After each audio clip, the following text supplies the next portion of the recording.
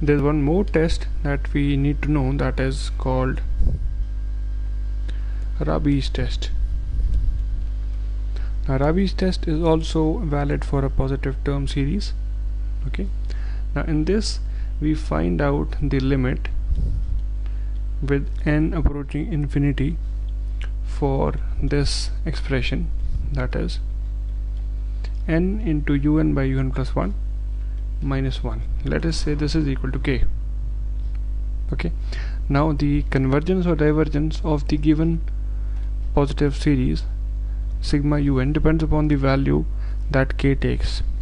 Now the thumb rule is that if your value for k is greater than 1, then the given series will be convergent.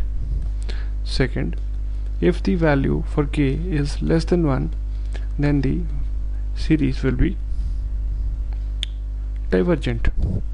Now again, this value or this test is of no use if the value of k becomes 1, so the test fails at k is equal to 1, which is the same as the D'Alembert's ratio test. So you cannot have the limit of the ratio is equal to 1, at which these two tests become inconclusive.